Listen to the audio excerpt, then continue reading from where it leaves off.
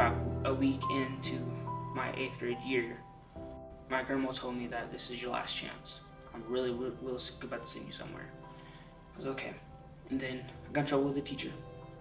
And then my grandma was like, she was like, I'm done.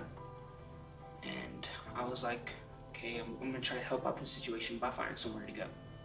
So I looked up military schools near me.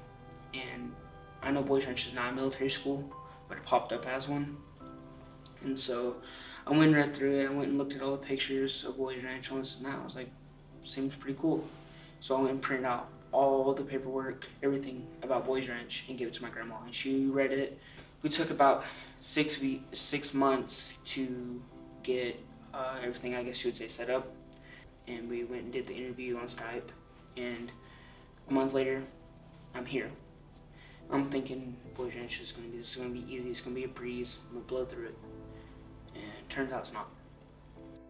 I went through a couple rough paths, I guess you could say, and I was thinking that I don't want to be here anymore, so I'm gonna try to get myself kicked off.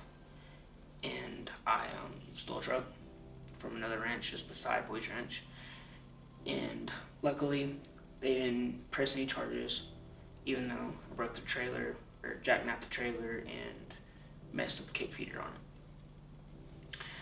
But even though I'm glad that they didn't press charges, I'm thankful for that, because if they did, I'd be in juvie and I would be able to be here.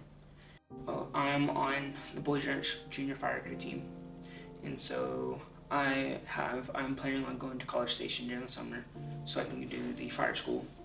I can work in town, and then also do volunteer hours at the firehouse, and hopefully become one of the people on the team. And so yeah, firefighting, that's what I want my main career to be, because I want to help people that help me. After everything I've been through, I do call Boys Ranch home, because I feel at home here and safe here than I do anywhere else. After stealing that truck and not getting into trouble, and Boys Ranch telling me they're giving me another chance, it helped me realize that they actually do care for me. They're not just doing this for a paycheck. It's just amazing what people would do for kids who need help and who want the help.